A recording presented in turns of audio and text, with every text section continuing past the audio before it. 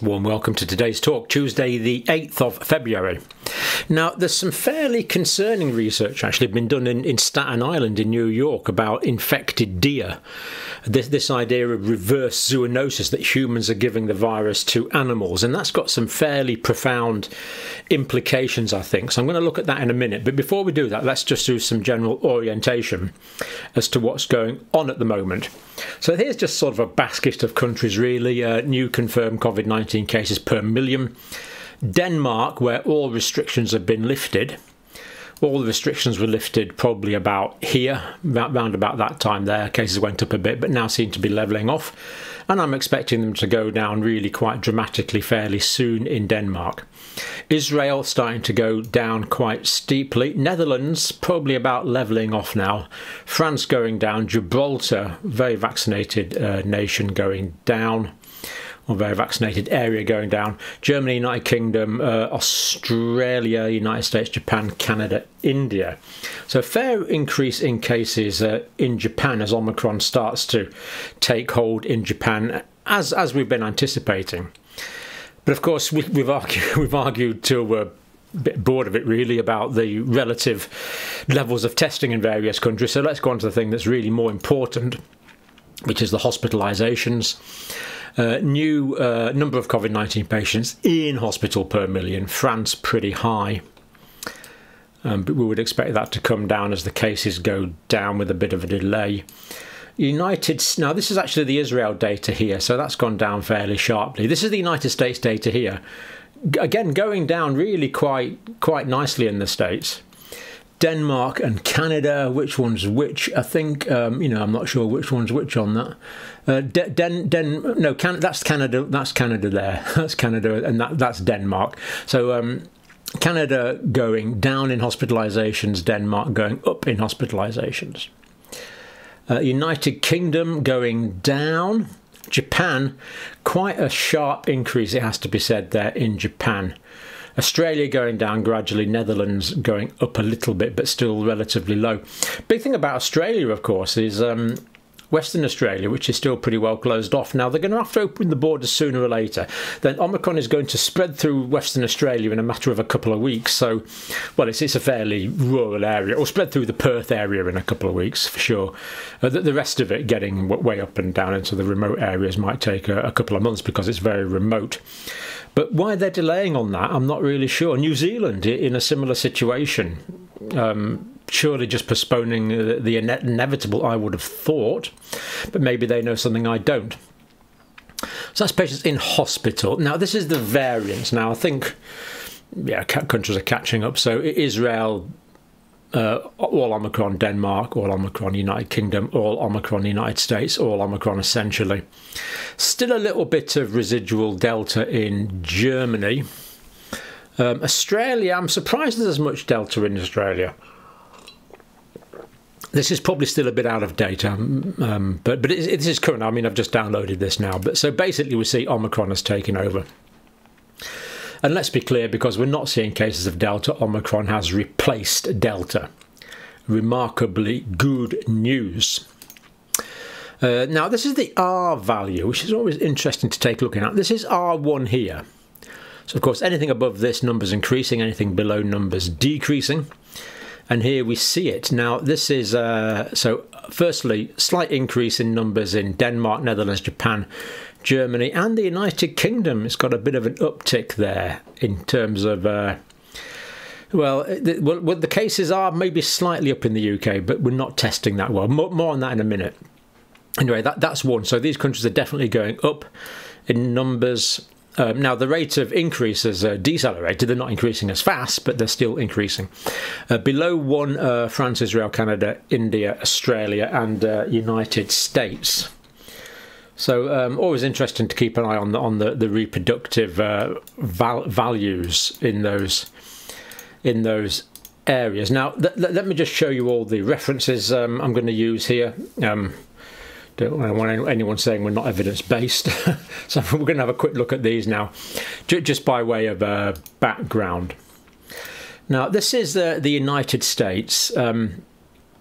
Trends in the number of COVID cases and deaths. So cases, wow, what a dramatic reduction in the States. Very impressive reduction in cases. Now, deaths, alas, in the States have been lamentably high. I didn't check on the latest number. I think it's over 900,000 now. It really is quite appalling and still remaining high. Now, these numbers will go down, of course, because the cases are going down. It's just the lag that is the problem. So very sad number of deaths actually in the States. This is hospitalizations in the States. So what, down 21.6% in the last 7-day peak. Yeah, down 21% and average percentage from the peak 28% down. So we see that hospitalizations did actually go higher with Omicron, which is a reflection largely of the comorbidities and the way that numbers are accounted for in the States, as we've considered before. But definitely the pointers are making it definitely nicely on the way down now. Now, this is the UK summary data here, and it's looking fairly promising. So people testing positive going down, although we know it's not picking everyone up. I'm pretty certain about that. Deaths still going up slightly on the week because of the lag effect, and this 314 deaths, 1,802 in the past week, still relatively, well, way higher than we would like, obviously. Well, we'd like a zero number completely. Patients admitted to hospital down, and virus tests conducted down a bit. I'm not going to go into that because that's a bit of a long story. So cases in the UK, let's see what we're getting. Well, if we go for the last month, we've got a nice downward trend. This is probably a more useful indicator here. Nice downward trend here we can see. Let's look at the last 3 months. There we go, where we see the peak, and it's going down nicely. In the last month, the case is definitely going down. If we look at healthcare in the UK, patients in hospital, well, again, definitely going down. Again, that's 3 months. Yeah, that's the last month. And then patients in mechanically ventilated beds, well, it's always been relatively low. Let's look at the last 3 months again. So all through the Omicron period, it's been, well, it was coming down, when it was fairly flat, and then it certainly went down in the Omicron period. So I think we have Omicron to thank for a lot of this, and we still see ongoing reductions because Omicron has replaced the more pathogenic Delta. But the last sort of data burst I'm going to give you today is the COVID symptom tracker data, always up to date. Over 2.5 million people currently infected. That's the prevalence. 200,000 new daily cases. And this is interesting. So there's quite a significant uptick here in the number of symptomatic cases. So these are patients that are symptomatic. And of course, they're higher than the uptick here is much more than in the official cases, because this is symptomatic cases, and we know that there's problems that have been pointed out with testing. So we are seeing an uptick in actual numbers of infections, I believe, in the UK, as indicated by the symptomatic data here. So as we say, that was all of those references. Now, let's go on to some better news. Well, that's a lot of that was good news, actually. Medicines Healthcare Product Regulatory Agency, this is the United Kingdom, of course. Novavax COVID-19 vaccine, new Nuvaxovid approved, so that's good. This is the protein-based Novavax. I believe Novavax is in the States. I think it's in Maryland, and I think it received quite a lot of federal money to develop this as well. The approval authorities authorised the use of this vaccine people aged 18 and older for the first and second dose. That's in the UK. So that is good news. Protein-based platform like hepatitis and hepatitis B and shingles. I've certainly had the hepatitis B. All healthcare workers would be very well advised to get that. All our students used to get that. Haven't had the shingles one. Can be stored in a refrigerator, which is good. Efficacy against the original variant, this New England Journal of Medicine paper, it was 96%. Against the alpha variant, the UK Kent variant as it was called, 86%. Now the beta variant, this was nearly all in South Africa. And of course, the beta variant was associated with quite a lot of immune escape, and it was quite a concern. But it was replaced by the Delta variant because the Delta variant outcompeted it. So I guess you could say that was the good thing about the Delta. It replaced beta. But of course, Omicron is more contagious than beta and Delta. But beta was known for the immune escape, and we were quite concerned that this would spread around the world, causing quite a lot of immune escape. But thankfully, thankfully Delta came along. Thankfully, in that way of thinking, anyway, and replaced it. United States and Mexico study of 30,000 people. Efficacy was 90.4% in preventing symptomatic infection. Developing an Omicron-specific vaccine. Well, let's hope that's not needed. I'm pretty sure we looked at this before. No, all of them. But I think Pfizer for sure. Moderna, I'm pretty sure, is developing an Omicron-specific vaccine. Very optimistic. It's not going to be needed, but they're developing it nonetheless. I think the thing is with these protein-based vaccines, I think you can develop them really quite quickly. The testing, how it goes with 3 doses and mix and match, probably is going to be acceptable, but no firm recommendations on that. Now, one of the things that generated an awful lot of debate in the States is the use of masking in schools. And this does seem to be gradually on the way out. So, for example, New Jersey, it's probably going to be phased out second week of March, was about next week. Students and school employees no longer required to wear masks. In the age of Omicron, it has changed the equation, in my view. This is not a declaration of victory as much as an acknowledgement that we can responsibly live with this thing, meaning the virus, of course. And that's from Governor Murphy. Now, the article I've put there, that's the New York Times one, but you could have looked at several popular outlets in the States. Different states have got very different timetables on this and different ideas on this. But the gradual trend is to relax recommendations on that now. And of course, some states, they've actually legislated against mandates, so it's a bit of a mixed picture in the States. But I believe Omicron is significantly changing the picture. Now, on to the main thing I want to talk about, really. Well, we'll see how we go. Reverse zoonosis to deer. So zoonosis, of course, is the transfer of an infection, in this case SARS coronavirus 2, from animals to humans. Reverse zoonosis is when it goes from humans back to animals. And we've seen this already. We've seen it in cats in the original Wuhan strain. We've seen it in a couple of troops of gorillas. Not surprising because of their similarity to humans. We saw it in mice in Hong Kong. And China and Africa.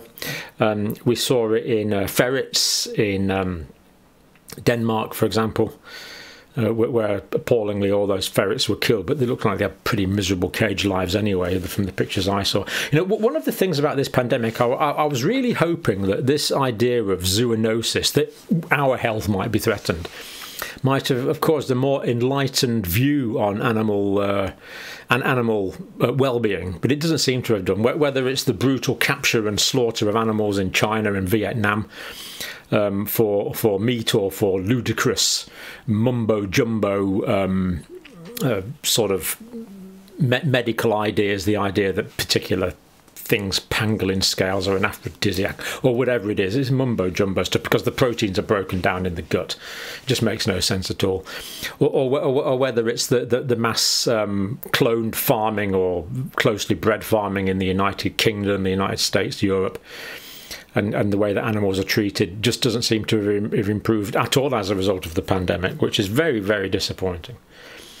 Even now we realise that the risk to our own health.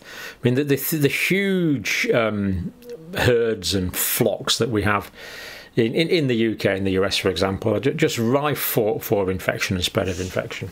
Apart from the fact that the way the animals are kept is often completely unacceptable. Human beings don't seem to learn very well, or certainly learn slowly. So certainly disappointment there, and I'm sure many of you share that sentiment. Anyway, these are the article's full PDF here. Now, this is not peer-reviewed yet, but it's from pretty reputable scientists. White-tailed deer, and they're called that, white-tailed deer. And these ones live in quite nice parks, I think, in Staten Island. Do let me know how well they're kept. I assume it's quite good. Highly susceptible to infection by SARS coronavirus 2, these deer. Multiple reports of widespread spillover from humans to free-living deer. Now, quite how this has got from humans to deer is less clear. Now, people are saying it might be because people are feeding deer by hand. Well, it could be because the Omicron virus is aerosolized and it's simply spreading in the air, which I haven't read, but that seems to be the most likely thing to me, that we're breathing this virus out. Droplet infection, aerosolized infection, and the deer, which might be just a short distance away, are simply breathing it in. That seems the most likely route to me. If there's any veterinary microbiologists there, do correct me if I'm wrong on that, but that seems the most likely route to me. SARS coronavirus 2, the original Omicron variant, seems to be the one that is spreading. So Staten Island, New York, 12th of December to the 31st of January. White-tailed deer opportunistically sampled on Staten Island, just when they got hold of the creatures, presumably. Or trapping them for other reasons, I don't know. But anyway, they're opportunistically sampled, which is fair enough. 19 of the 133, 14.5%, were positive for SARS coronavirus 2. So enough to indicate that it's spreading. And they actually did PCR tests on 68. PCR testing on 68 deer. 7 actively infected at the time of sampling, so confirmed by PCR. And they also did specific antibodies indicating prior exposure. Now, they found SARS coronavirus 2 antibodies in quite a few of these deer, but they were unable to say whether it was from a previous strain. In other words, whether they'd been infected by Wuhan wild type B11 variant, whether they'd been infected by Alpha variant, whether they'd been infected by Delta variant, or whether they'd made antibodies fairly quickly to the Omicron variant.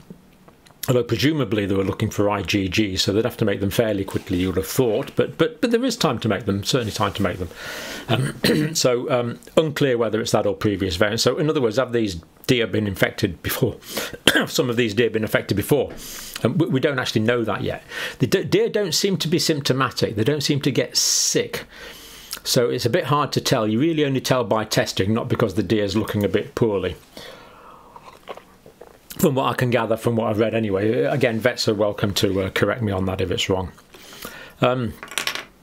Specific serum antibodies, so whether it's Omicron or previous version, not sure. Whole genome sequencing, only done on 4 of the PCR tests, but they were all Omicron. So it looks pretty conclusive that the deer have caught the Omicron from humans and that the Omicron is spreading from deer to deer. Presumably, again, because of upper respiratory infection. Almost certainly that's what's happening. No word so far, or no cases so far, of deer reverse, well, deer sending zoonotic infection from deer to humans. So it seems that humans have infected deer, it's spreading from deer to deer. No record of it going from deer back to humans as of yet, but I'll tell you why I'm concerned about this now. So phylogenetic Omicron sequence clusters closely with those sequence covered from infected humans in New York. In other words, the Omicron in the deer was basically the same as the Omicron in the people in New York, indicating strongly, well, almost proving really, indicating very strongly that the Omicron had come from local New Yorkers into the deer, because it was the same genetic sequence. So human spillover to deer looks like the obvious cause. Urgent need for comprehensive surveillance of susceptible animal species is called for to identify ecological transmission networks in the paper. Now, this is why this is important, because when the virus is infecting humans, the virus is going to evolve in a way that's going to make it more able to infect humans, which is part of the reason we've seen more infectious variants come along. Although Omicron, we still don't know where that came from. It still probably came from mice. So the idea is with Omicron, it evolved in a particular way that allowed it to fit into the mouse ACE2 receptor more efficiently. It evolved to do that. And then it went back to humans, and we were just fortunate that it caused less severe disease in humans. And in the same way, if the virus is multiplying and spreading in deer, and of course every time the virus replicates, there's going to be some mutation of the virus, then the question is, when it's mutating in deer, could that mutate into a way that makes the virus more able to infect deer, changing the amino acid profile and protein makeup of the virus to make it more likely to infect deer? But as a side effect, could that cause more pathogenic disease in humans? Now, there's no evidence for this, but that is the concern. And of course, it's not just deer, it's all other animals that this could be infected in. And of course, this makes it all the more likely that there's going to be an endemic Omicron or endemic SARS-CoV-2 for some time. So that would be the concern, that whatever animal it is, whether it's deer or hamsters or mice or whatever it is, or wild animals, that as the virus evolves to make it easier for the virus to infect those particular animals, as a side effect of that, it could make it more pathogenic for humans. Now, with Omicron, we were fortunate it made it way less, well, significantly less pathogenic for humans and didn't cause immune escape. Well, it did cause immune escape, but not massive immune escape. So with Omicron, we were fortunate, indeed blessed. Next time might not be quite so lucky. Now, I'm not overly concerned about this, but this is a potential threat, and this is why the authors of this paper are saying things like urgent need for comprehensive surveillance, susceptible animal species, to identify ecological transmission networks. So we certainly agree that should be done. And better assess the potential risk of spill back to humans, of course. And because the virus is evolving to adapt to the new host, how will that play out when it goes to a different species, for example, humans? Infected with earlier variants being various parts of the states. Again, these are all in deer. Quite a few places involved. Deer have appeared asymptomatic when infected with earlier variants, so it looks like the deer are asymptomatic. But yet the virus has definitely been spreading amongst the deer. So something to keep an eye on there. I think if a more pathogenic variant did evolve in animals, it would only start spreading in humans. It could spread to individual humans, but it would only start spreading in humans if it were able to outcompete the endemic Omicron. This is why Omicron is a blessing, because I think unless a new virus had really massive immune escape, that it could rapidly infect people that had been previously infected in people that had been vaccinated, unless it had massive immune escape, it really is unlikely that it would evolve into like an Omicron plus. Well, I suppose you could say the Omicron BA2 is the Omicron plus. I don't think it's unlikely to evolve into an Omicron plus because the Omicron BA2 is already massively transmissible, and we will be very unfortunate to have a very pathogenic but very transmissible virus that evolved in animals. So I'm not overly concerned about it, but it's something that certainly needs monitored. And if this gives us pause for reflection on the way we treat animals as human beings, as the dominant species on this planet, that would be a good side effect. Okay, thank you for watching.